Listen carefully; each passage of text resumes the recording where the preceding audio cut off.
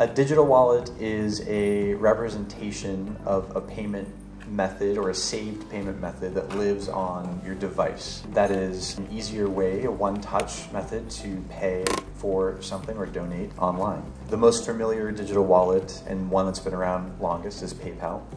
Venmo would be considered a digital wallet. Apple Pay, Google Pay, Visa checkout, Amazon Pay really is just encapsulating an existing payment method, a relationship you may already have with a bank or a credit card company. Is digitizing that method so that it's easily accessible. Over the years, retailers have struggled, right? Like, how do you use digital wallets? Now we're here 13 years ago, and instead of having just one digital wallet, there are many of them. And I think the one thing that you want to keep in mind through the history, how do you increase conversion by making it easy for your customers? So when we looked in the audience, everyone that's used a digital wallet, I think 95% of the people actually raised their hands.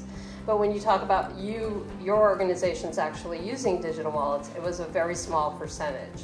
And so you need to start thinking about what you want is the same thing that your consumers want.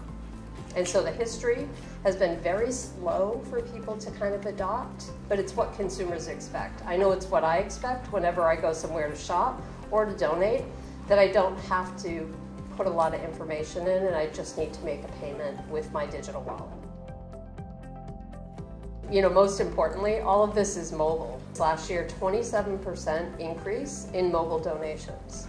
If I have to pull out my credit card and I'm sitting on a train or in a taxi, I'm likely not going to donate. I'm going to say, I'll go back and do that back on my desktop. But if there's a mobile wallet available, whether it be Apple Pay or something along those lines, I'm probably going to donate right at that time. Really, the challenges that I've heard nonprofits tell us is simply that the platforms that they were using in the past didn't have the capacity to use a digital wallet. Perhaps they had some level of PayPal integration, but they didn't have Apple Pay or Google Pay. The conversation moved a little bit away from the validity of digital wallets and more towards consumer-friendly experience as a goal for an organization looking to raise more digitally online. We all know our average donor is getting older, right? And these are the young millennials who have a ton of money in their Venmo account, and they just send it back and forth between each other. And what we did about 6 months ago is enabled them to take it outside of just sending money back and forth and give them the ability to actually make a donation or make a purchase. And so that makes the consumer feel fairly comfortable because they know it's their method of payment and it's how they expect to pay. Save the Children and March of Dimes, seeing great success because they're capturing a younger audience that they haven't captured in the past. Having a call to action in the middle of an event where you have someone text a number, when someone clicks through to make that donation and they see an Apple Pay, Google Pay, or PayPal or Venmo button, it's kind of instant and it doesn't require, especially in that moment in which they're reacting to your appeal, it doesn't make them do much more work. It's easy for them to transition to be a donor in that moment. What's really exciting about Digital Wallet is that we're getting the information about the donors, but I also want them to not have to tell me all those things. And also the information in there is accurate. You know, someone's not going to misspell their first name in their digital wallet, but they may do that in a form that they have to fill out. No matter how that person pays, whether it's with a digital wallet or by typing in their credit card or by linking a bank account, you're going to know where they donated, and that data flows through like any other donation as if it was typed in by hand. That helps remove steps from a process that could look really long and arduous, and when someone's in the spur of a moment, in fact I was reading something that said that you have 8 seconds to get a donor from that moment of excitement into the completion of this process, or else they kind of fade away. That's how little, attention span, some folks may have, and so to allow them to see in a single screen, like on Malala.org, a suggested donation amount and a button that would fulfill that in one click, that's extraordinarily powerful. One thing that I really love about digital wallets is that it's detecting what is already on their system. If you are a Google Pay user or you are a PayPal user, it's doing this sort of ping to your system to see, oh, you already have an account, this is integrated, you can move forward with this preferred payment.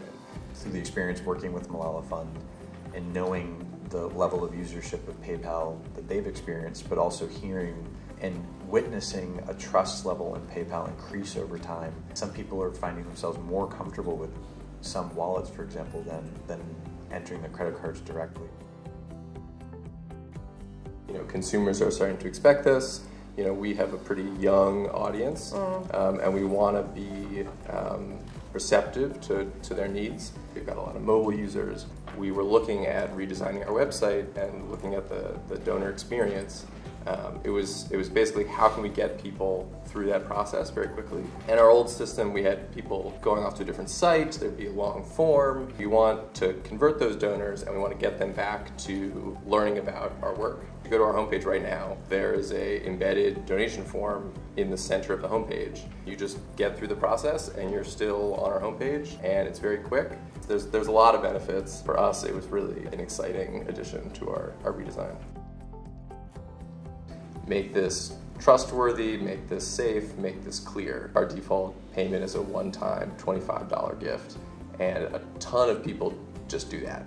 You can go to malala.org/donate is above the fold. I mean, there's no scrolling. It's like one click. It's just like, yep, done. But of course, you want to be clear that there are other ways. Have a field for entering their amount, changing the payment method, allow the donor to give in the way they want to give. If a donor emails us and really wants to donate by check, we provide the information on how to donate by check. Keeping it simple and straightforward, and finding amounts that make sense for your organization. A digital wallet capacity through our platform enabled digital wallet acceptance right on malala.org itself. So Give Lively can host your page, and you can send people there, or, which is unique, I think, to actually allow the wallet to live in the context of, for example, the homepage, is really powerful. And I haven't seen it to that level of efficiency, and that felt really good, and that's been paying off. You're here to help push your organization forward in some piece of technology and to inspire conversation. That's really encouraging. Thank you.